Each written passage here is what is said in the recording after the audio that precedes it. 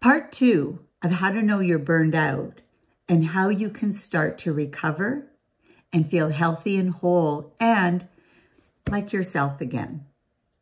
Anyone ever burnt out and you say, I don't even know who I am anymore. I'm just so flippin' exhausted. Those are signs of burnout. I'm stuck. I don't know what to do. I'm unmotivated. I'm tired all the time. I feel disconnected. I'm not taking care of myself. I'm not eating properly. I'm not moving my body. These are all signs. Now, we can also point those towards depression and anxiety, but all of these labels of burnout, anxiety, depression are all symptoms of what's going on in our life, all symptoms of chronic stress that isn't being effectively managed through the nervous system. And we get stuck in fight, flight, and freeze. And when we're stuck there over a course of time, your body is living in chronic emergency mode. So this is how I help my clients. How do I know? Been there, done that. And there are different levels of burnout. First level, I just need a weekend to rest and reboot. Monday, I'm good. Second level, I need to put some boundaries in place. I need to check in with myself and create a plan where there's some self-care, feeling good pretty quick. All the way to what I call you've lost your fourth wind, which can take months and months and months and months. For me, it's been at least 1.5 years of healing and recovering from burnout. So I don't want this for you. Let's prevent it. Or if you're already in somewhere between stage 1 and 4 of burnout, let's get you back on track, because healing is possible. Feeling like yourself, feeling whole and complete, loving life and not just feeling like we're stressed out and struggling. We're here to do more than get through the day. So if you wake up and your goal is, I just need to get through today, this is a good chance that you need to start to step back and really look at what's happening in your life. Okay, here for you, full support. These are some of the things that you can start to do to recover from burnout, to regain your strength, your vitality, and your resiliency. Now, I suggest that you start with the one that resonates with you most, that you're like, I can do that. The second thing I do recommend is that you get a coach. These are some of the things that I specialize in. I specialize in regulation of the nervous system. I specialize in somatic training, the use of breath work. I work with nutrition and movement and energy medicine, as well as hypnotherapy, to look back at what are your limiting beliefs that had you work so hard. This was me. My limiting belief was, I'm not smart enough, so I have to work hard. And all my life, I dove into work, because if I want to be successful, I've got to work. And if I stop working, I get behind. If I stop working, then things aren't going to move forward. And in the last 1.5 years, I have learned how to work effectively, how to have balance, how to have fun and play, because I released that limiting belief of I'm not smart enough, I'm not enough, I'm not deserving. So these are all the things I can support you with. Let's move forward. So don't do them all at once, but awareness number 1, there's something going on and it's time for me to make a change somewhere. I need to make self-care a priority. One of the simplest things that you can do is get your breath going. Breathing into the belly, slow, deep breaths. Before you get out of bed in the morning, just slow yourself down. Get grounded, root, and anchor. Connecting with Mother Nature and your breath is key, because when we're up in our head and we're like zooming, right? I'm burned out. Oh my gosh, if I stop, I'm not going to get going again. Anyone ever feel that way?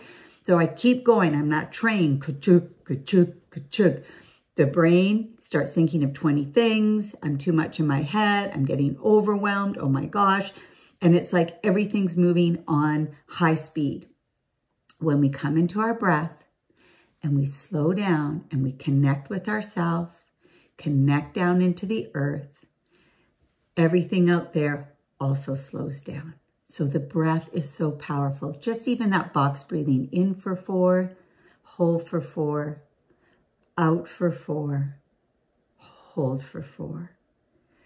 Different breathing techniques. I'm going to teach those in part 3, but that is your biggest gift. Slow things down. We think of 20 things. The universe gives us 20 things.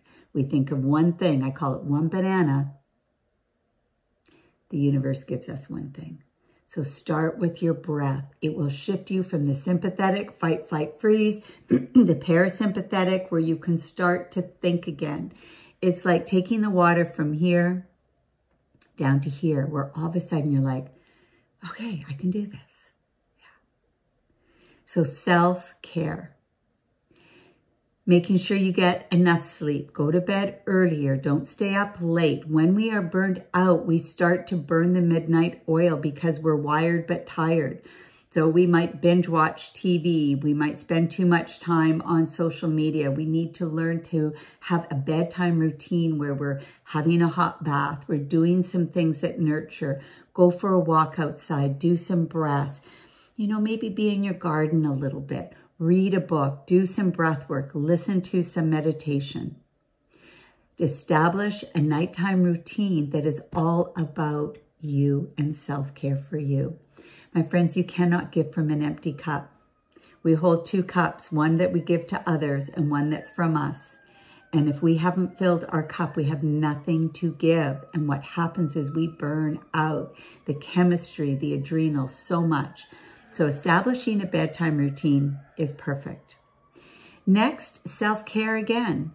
Make sure you factor in movement.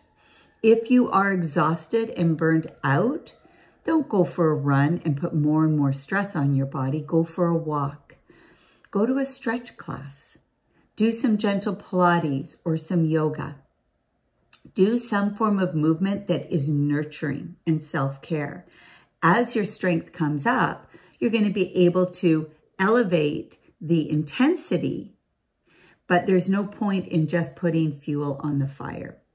Go to start with self-care, yoga, Pilates, stretch, breath work, restorative movement. Beautiful. Next, notice what you're saying yes to and what you're saying no to. A lot of times people who have a trait of burning out overcommit. We say yes to what we want to say no to. Or if you're like me, everything's super interesting, right? Oh, that's cool. I'd love to do that. Oh, that's really cool. Why don't I do that? So the next one is align with your passions. So I've got an upcoming workshop where I talk about learning what your passions are now. What are your top 5 passions? And all of your decisions are made in alignment with that passion. So even though something seems kind of cool, something seems kind of interesting, if it's not in direct alignment with your passions, table it for now. Maybe that's something you can start a little later when you've got your life back on track. So know your passions, recheck with your purpose, and your decisions of your yeses and nos are always in support of your passions. You're not letting anyone else down by saying no. If it's a no inside your body, contracted, tight, say no. Not now. Remember, when someone makes a request, you can accept, you can decline, and you can counter.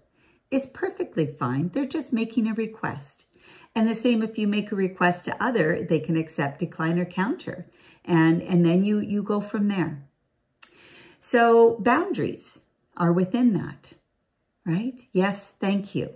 We want to be protected and connected.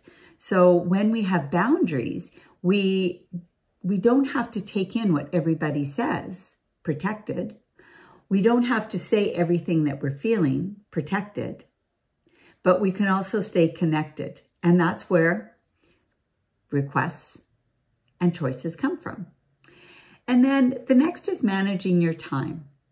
We don't have to be doing all the time. What you'll actually start to find is that the more you factor in rest and sleep, activities that you enjoy, doing some things that light you up, that make you laugh, make you smile, make you feel good. You'll find that you'll be more productive on the other side. So these are just some tips. Now, again, you don't want to do them all, but sort of go, okay, I can take that one on. Maybe I'll go to one restorative Pilates class, or I'm going to commit to walking with a friend twice a week. Notice how it feels. Breath work is free. Be aware of your breathing. Start there. Don't normally eat breakfast? Make yourself a green smoothie. Notice how it feels. One step at a time. You didn't get here overnight, and you won't recover overnight. But every day that you make choices that support your health and your well-being and your recovery is a day that you are getting better. Reach out. Let's talk. I understand burnout. And what we don't want it to do is have you self-destruct, where you lose your job, your business, relationships become at stake, right? Your health, your vitality. We're here to do more than struggle. We're here to enjoy life. Life is meant to be fun.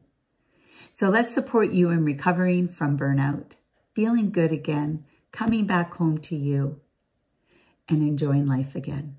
Thanks for watching.